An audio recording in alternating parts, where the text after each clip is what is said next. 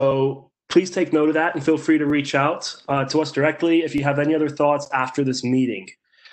And with that, let's get started. We have quite a lot to cover today.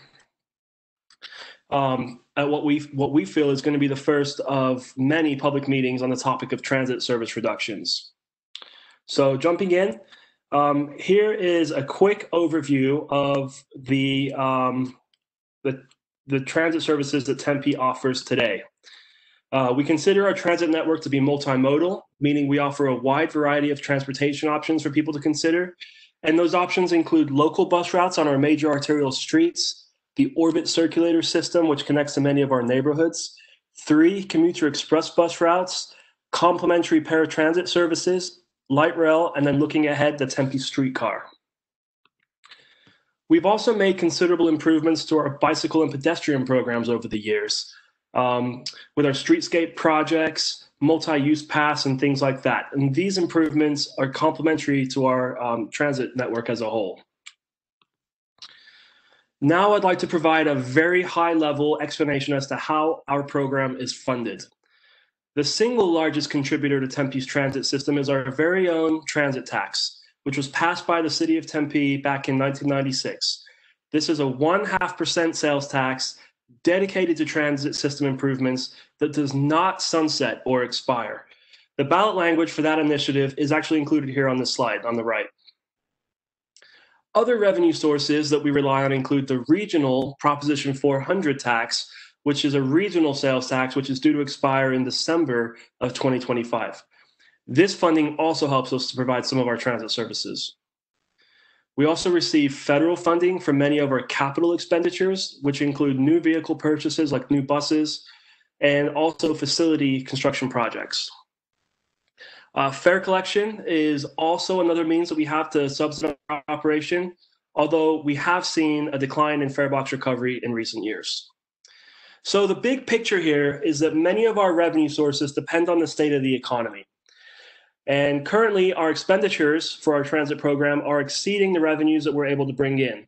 So with the intent of sustaining our transit system for years to come, we're anticipating the need to make some reductions to our transit program expenditures. And then here's an overview of what we're expecting that will look like. I want to preface this by saying our plans are going to be very fluid and flexible as we monitor and learn more about the health of the economy in the coming months. With that in mind, and because we want to hear from you and take the time to develop meaningful service changes that minimize impacts to the public, we're proposing a 2 to 3 year reduction process with service changes proposed incrementally every 6 months. We want to place an emphasis on data-driven decision-making. We have transit system performance data and also equity data that also must be considered. Again, we'll be focusing a lot of our efforts on outreach, so please get involved because we want to hear from you. Hey, Sam, I need to interrupt you for just a quick second. One thing we did forget to mention is that we do have Veronica, and she is a Spanish translator with us. And if anyone needs help, she can help with that. You can type it into the chat or raise your hand and we will bring Veronica on. Thanks so much. Sorry to interrupt, Sam. No, thanks, Laura. That's a very important point. I'm glad you brought that up. Okay, so just jumping back in here, we've developed a 2-part survey that we're actually releasing today. And I'm going to get into the details of that survey next here. So I've mentioned that our survey is broken into 2 parts. The first part asks some questions about how you use the transit system today, and then your values and priorities for transit as a member of the Tempe community, because that's very important. We'd like to know what features of our transit system are most important to you. Is it frequency of service? Is it late night or early morning service? Or maybe the fact that our Orbit system is free to ride? These are all things that we hear are valuable to the community. And essentially, we're trying to understand what areas we'd like to protect as we consider areas that we may need to propose future reductions of service. Then, moving through the survey, we get into some specific questions for a handful of proposed changes that, if advanced, would become effective in April.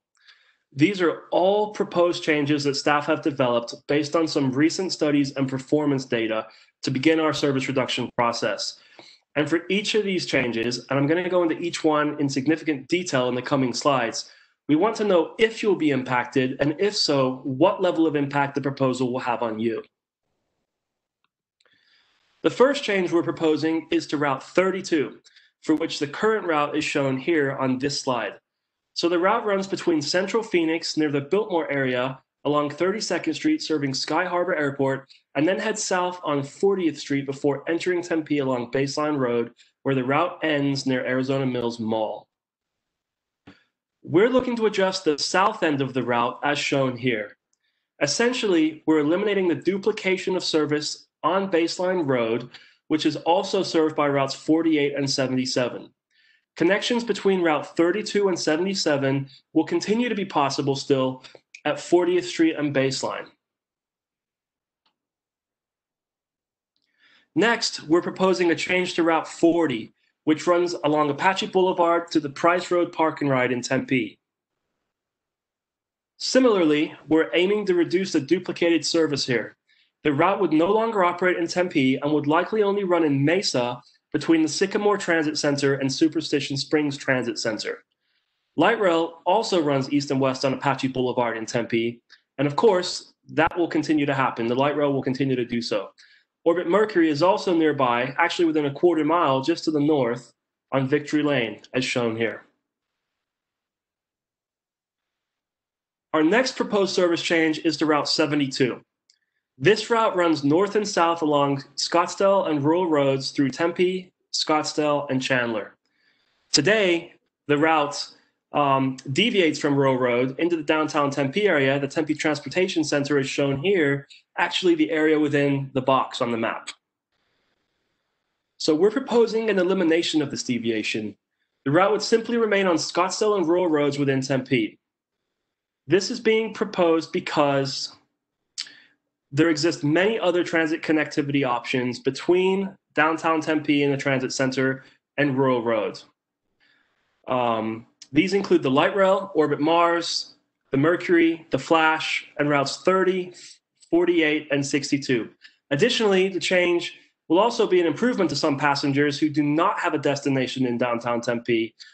They'll be able to travel north and south more efficiently along rural roads. Next, we're proposing some significant changes to our express bus routes. Historically, we've shown a reduction in express bus ridership over the years, and we'd like to try and attract new ridership by making these routes more efficient and provide a more efficient connection between Central and South Tempe and downtown Phoenix. So to start, we're proposing an elimination of Route 520 and a redesign of Route 521.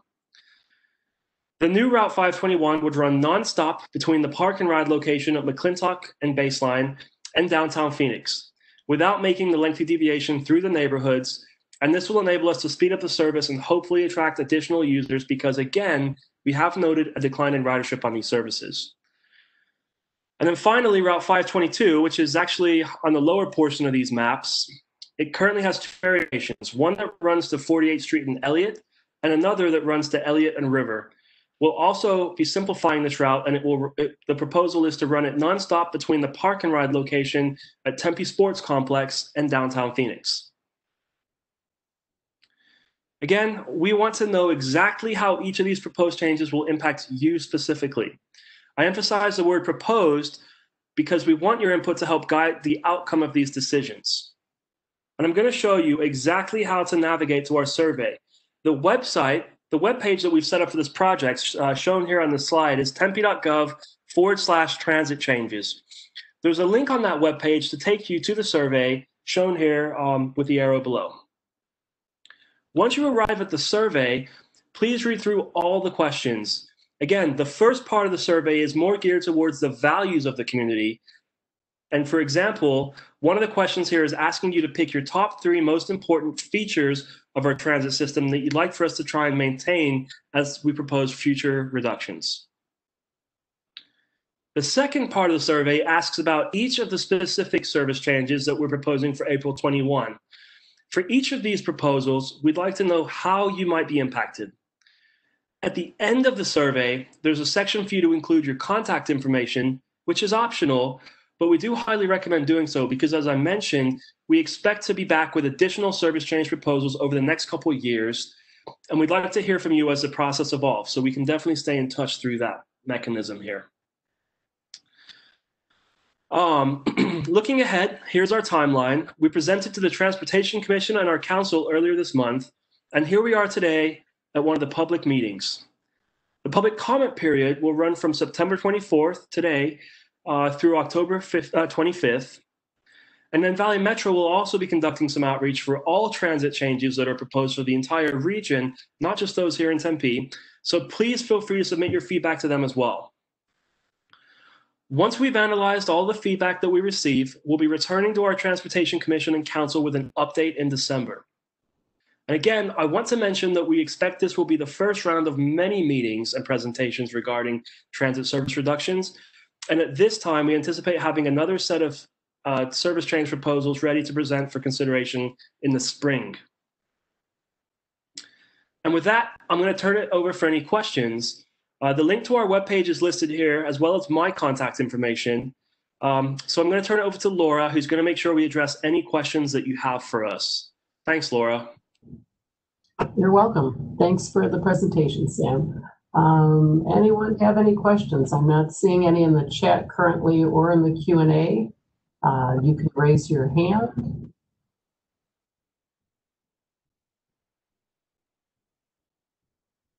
David has a question. David, I'm about to unmute you.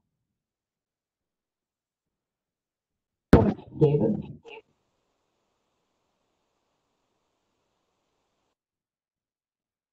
David, you're unmuted. I think he's muted, Laura. I still see the red microphone next to him. You know, we had a delay on that. Okay. Can you hear? Try it now, David. Hello? We can hear you, David. Go for it. Okay, so I'm trying to figure out what kind of cost savings we're going to get from these route optimizations.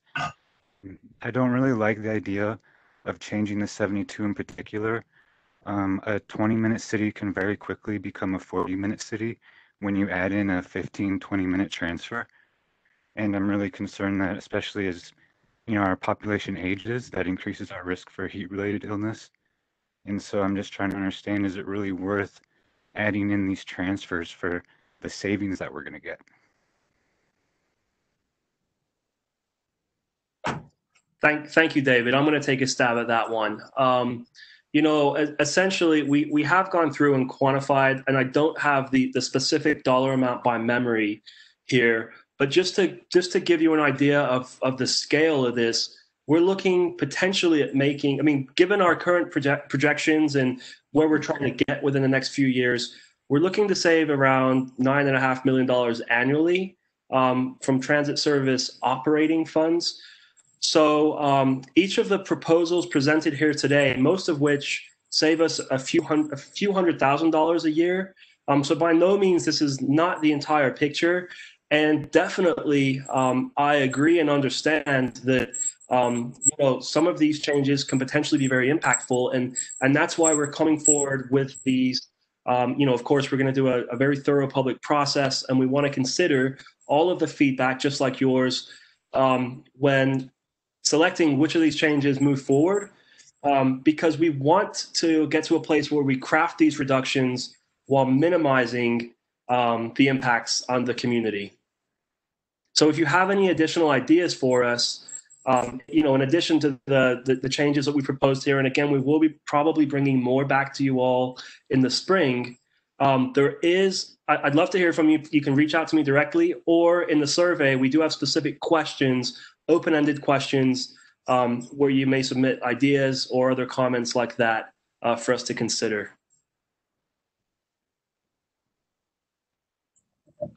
Thanks, David. Any follow-up questions, David?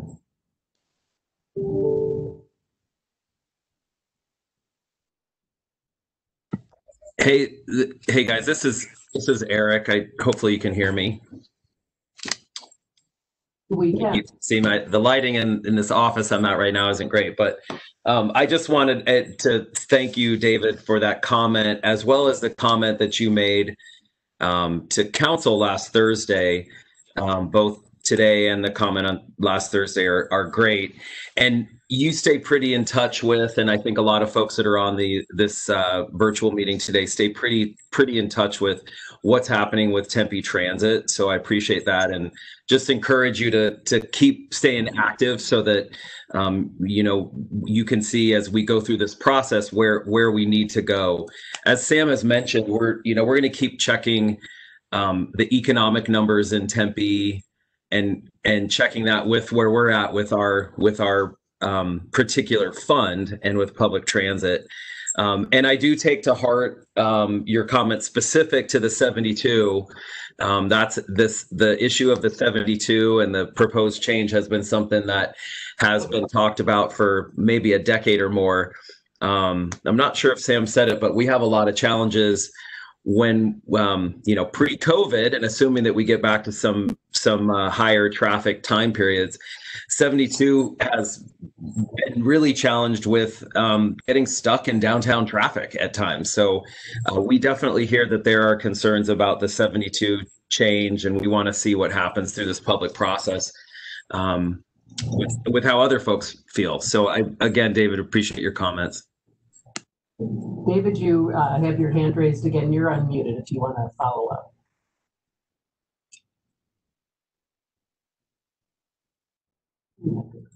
Here we go. Again. Try now, David.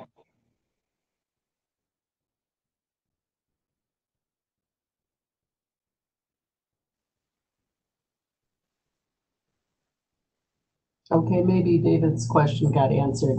We have another question from Carol, and it is, how often do the circulators run?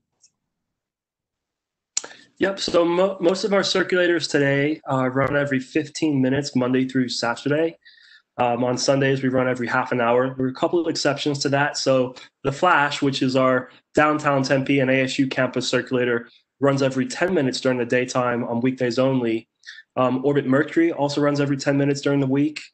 And Orbit Saturn runs every 30 minutes, 7 days a week.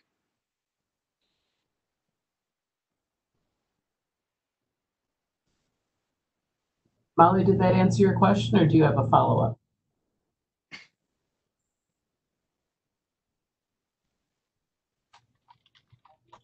Sorry, that was Carol.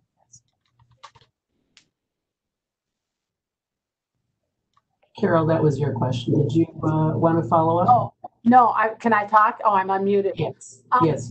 Okay, so I just want you to know, I think that your proposals make sense. I do want to comment that the more transfers that you have to have, it does reduce ridership. That's, I'm sure that you know that and have done all sorts of studies on that.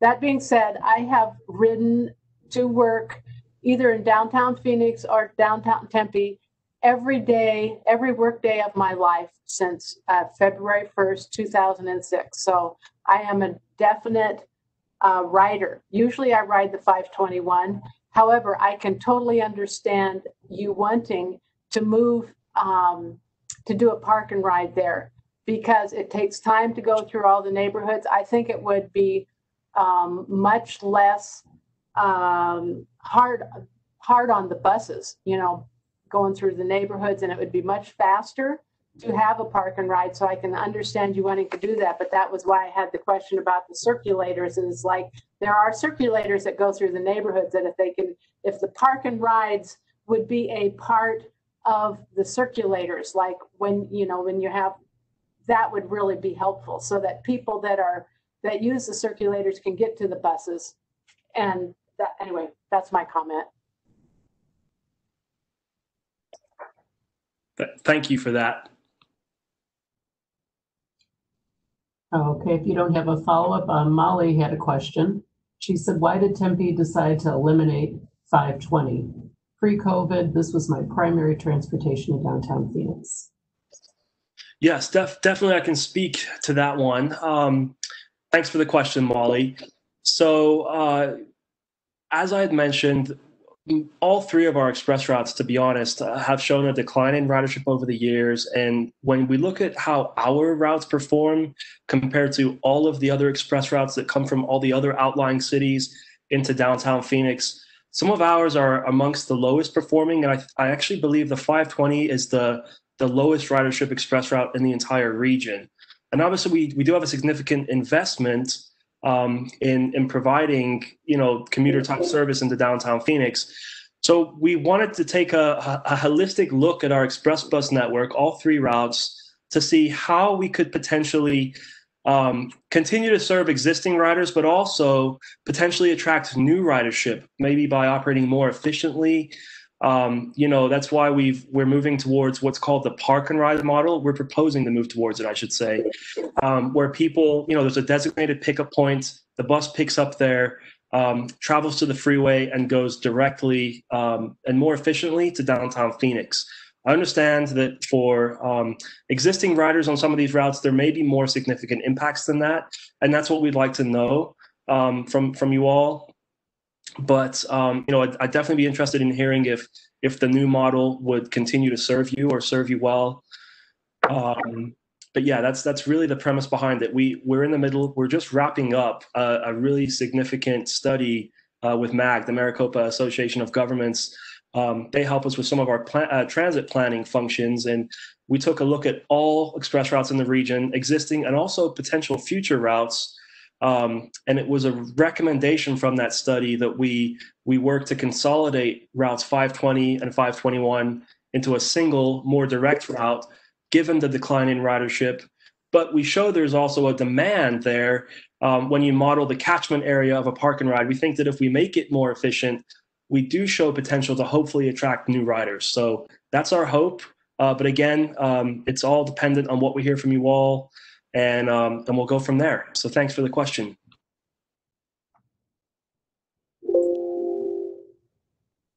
Does anybody else have any questions? I am not seeing any hands. And I don't see anything in the chat.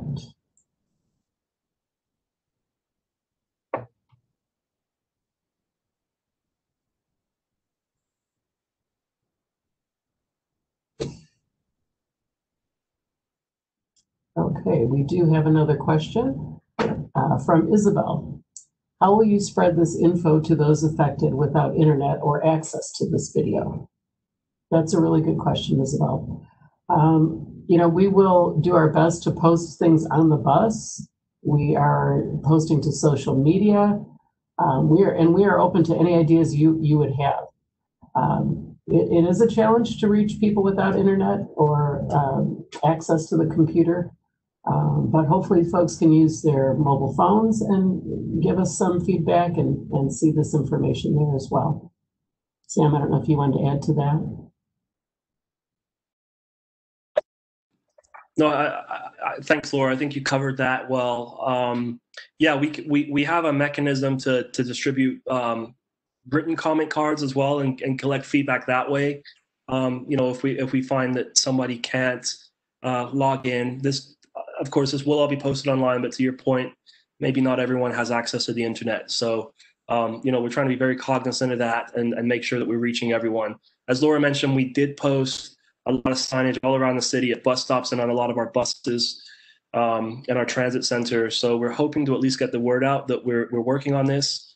And as additional layers of outreach come forward, we'll make sure that we provide plenty of opportunity for people with different means to get in touch with us.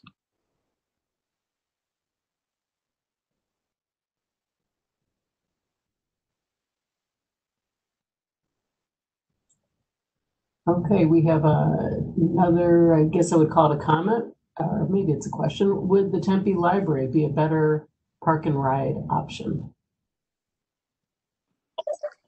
Thanks for that, Molly. I can't answer that today, but definitely that's something that we can consider. As we look into the ideal park and ride location.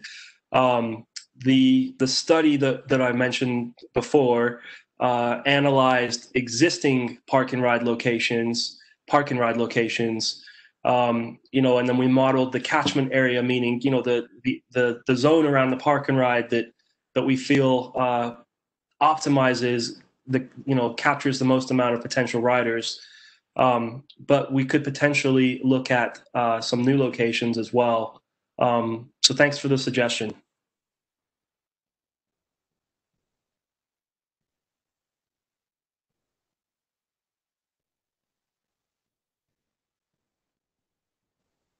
Are there any other questions from the audience?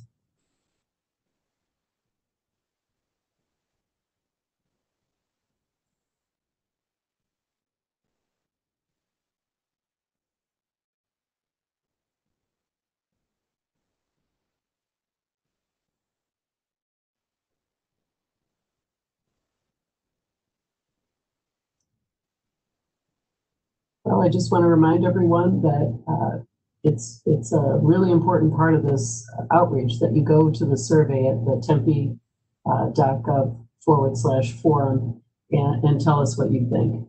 We love hearing from you here in person, but it's really important that we capture all that information so that we can get it to the city council. I'm looking for further questions.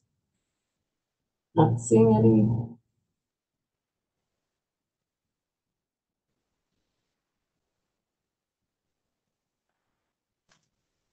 So if questions come to you after this meeting ends, we are having another meeting on Saturday.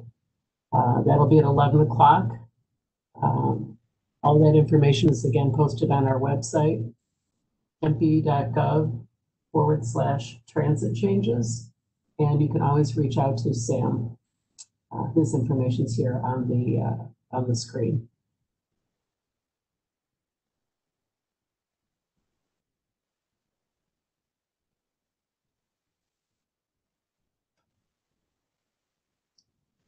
Well, Sam, I'm not seeing any further questions. Should we hang around a little bit, folks, or?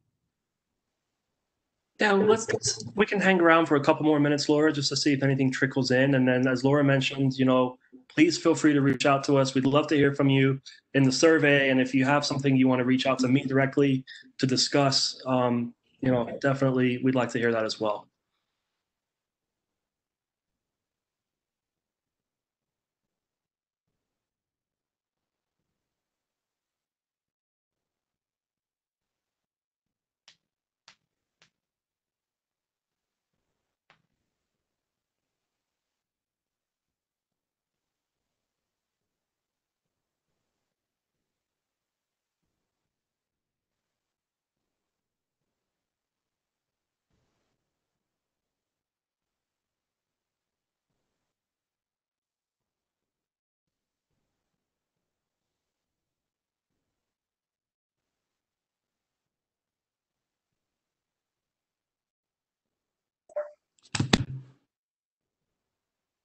Okay, it looks like most of, well, maybe half of the participants have dropped off.